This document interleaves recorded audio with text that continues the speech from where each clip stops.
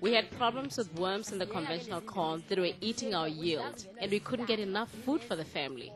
Then after I changed to the transgenic corn, there were no worms destroying our crops. I'm able now to take care of my family and my kids. Their future looks good because I'm no longer spending too much time in the field managing my farm. We were struggling to keep hunger out of our houses. Now we have yield guard. So if someone came and said we should stop using it, I would cry. I would cry. My husband is no more. I passed away in the year 2000.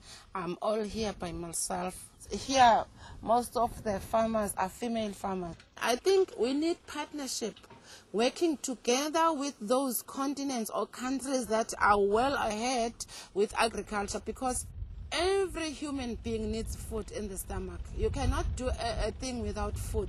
And for my kids, I use the money from cotton to take them to universities. With this new cotton, I was able to build a house and buy a TV and a refrigerator.